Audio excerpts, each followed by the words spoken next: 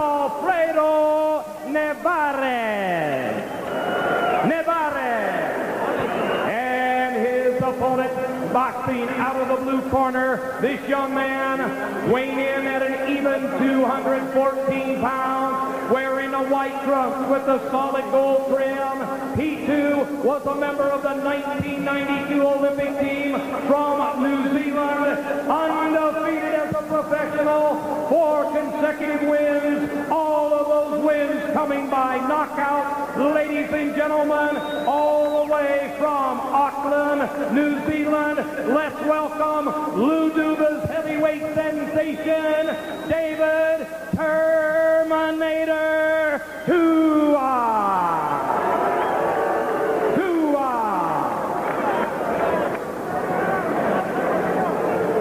All right, folks, we got your instructions in the dressing room. Do y'all have any questions? I want you to first protect yourselves at all times. Give me a good clean fight. Shake hands and come out fighting.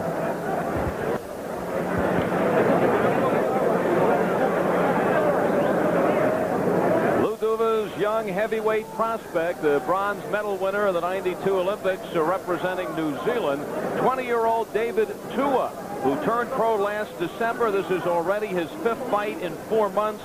He has had 4 setups so far, 4 wins, 4 knockouts, a couple in the first round and 2 more in the third.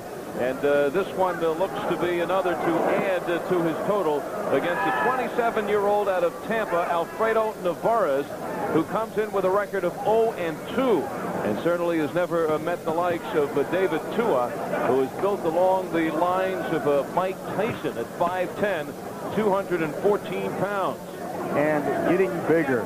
Started out as a pro at 204 pounds. His first 2 fights were there. Then he moved up to 214, and now then 216. Now he's back down to 214. But trying to put on weight. You can tell a lot of the weight too in his legs. That's where his punching power comes from. David Tua.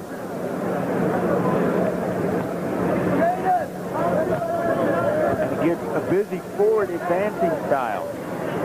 Likes to get with it. You know, you were talking about reminiscent of Mike Tyson. See how he bobs and weaves to the side, something Tyson was great at.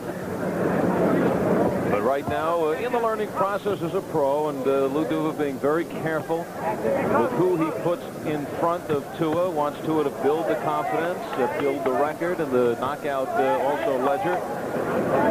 Tua lost in the semifinals in the Olympics, but when you take a look at him and his style, certainly more suited to the pro game. First round action, it is scheduled for 6. Tua has never gone beyond 3, and we don't suspect this one will either. And right now, Tua corners Nevarez, who's able to get out of it. Navarro backs into the corner and then bounces off. And Navarro bounces sometimes from the left-handed stance, sometimes from the right-handed stance. It appears that nobody has settled him down, taught him exactly how you should fight. Tua trying to give him some lessons here tonight. Tua, low with the punch. But Nevarez looks as though he's confused inside the rope. Doesn't quite feel at home. Trying the southpaw. Of course, not too many people have a ring in their front room. There it is. Heavy shot, the uppercut. And look how that stands Alfredo Nevarez on his nose.